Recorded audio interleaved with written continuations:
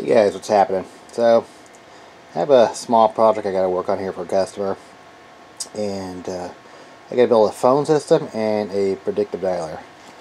So, if you're not familiar with a predictive dialer, it's sort of like an automated dialer. It'd make outbound calls, inbound calls, voice drops, voicemail message drops. But yeah, if you're new to my channel, IT is actually what I do for a living. It's not just playing with 3D printers and cars and whatever else.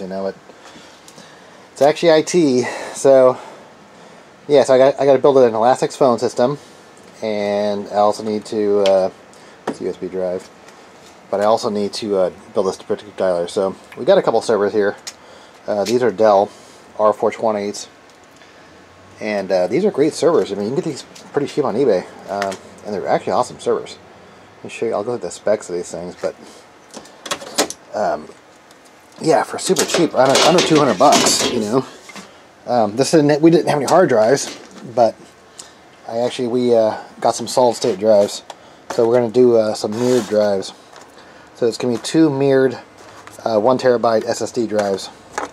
Here are the caddies. But let me show you the specs on this server real fast. So it's dual Xeon, 32 gig of RAM, integrated RAID controller, and redundant power supplies. But yeah, these were under 200 bucks each, so that's an incredible deal. And you can obviously expand it. If you wanted to actually have like a storage server, you could have there's 8 total 2.5 inch drive bays. So, alright, so I'm gonna get this going, and get the SSD drives in there, and oh yeah, it also has a remote access card, a Dell iDRAC. So yeah, this is going to be going in a data center, so climate controlled data center, and I think you've seen that in some of my previous videos. But yeah, it's going to be a phone system and a predictive dialer. And actually, I'm running Elastix. I'll show you that. But Elastix, they stopped making it. It got bought out a few years ago. But Elastix was just it was a really nice phone system based on FreePBX, and the core is actually Asterisk. It's an open source phone system, if you're not familiar with that. I think I've made a few videos in the past about that, but yeah, I've installed hundreds of Asterisk systems. So, I mean, 5 years ago, before hosted voice phone systems, I mean, that's what I did. I built call centers. So, on Cisco, mainly Cisco, but I also did a lot of these Asterisk-based systems. But yeah, but people stopped buying phone systems. Everybody started going hosted, so this whole market evaporated. All right, cool. So I'll get this going. Yeah, this customer had an existing phone system from I think I installed the phone system probably like 10 or 15 years ago. I'm not sure, but we just been upgrading over the years. All right, cool. Enough around me. Get this going. Alright, so I'm going to take out these little drive things here, and put these in here.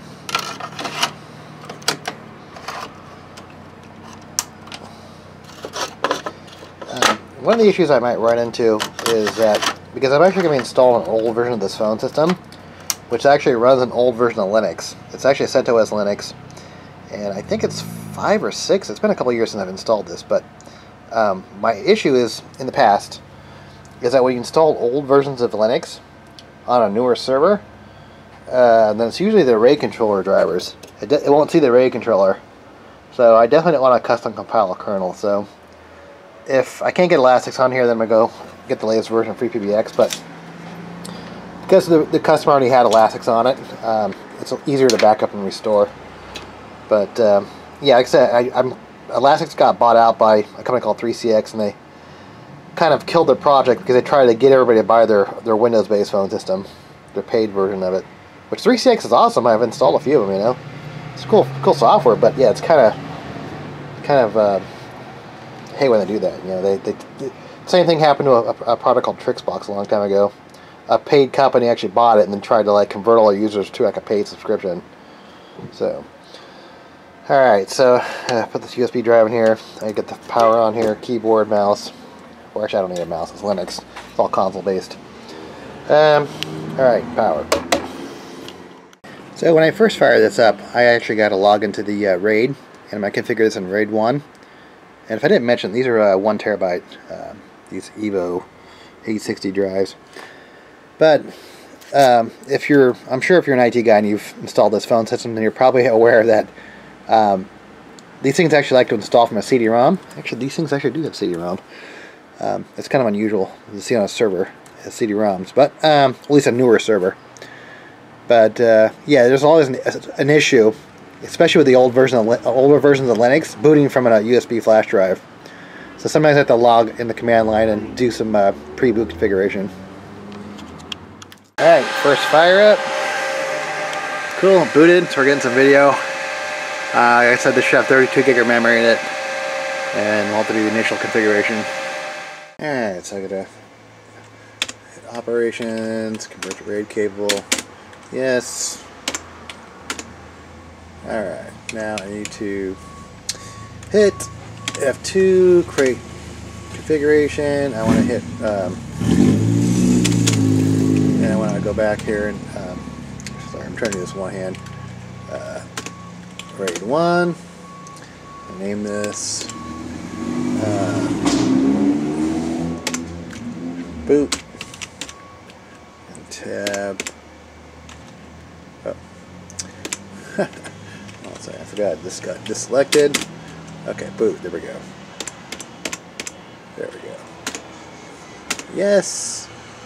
Let me go back, F2 operations, initialization. Initialization, you're just basically building the array. Yes. Alright. Or if you want to exit, yes. Control Delete. I'm going to come back, I'm going to go into the, it should actually automatically check for the USB drive, but I'm going to go back to the BIOS to make sure that the SanDisk is the first one to boot. This is an older version of Linux. I'm going to disable the, I'm going to keep it legacy BIOS versus these UEFI.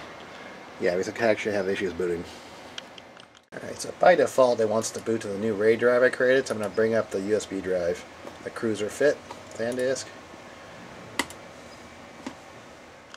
Yeah, one thing I can't stand on some of these Dell servers is this lifecycle controller, man. This thing, I've actually had it where it actually, like, a lot of these servers I work on are actually remote, so when I reboot them, it gets hung up on the lifecycle controller, or it takes a really long time to boot up. So, yeah, I can't stand that stuff. I just disable it. It's in the iDRAC settings. Alright, so this actually is the last version of Elastix I made, 2.5. something, but like I was saying, it's always an issue booting from a USB drive with this older version of Linux.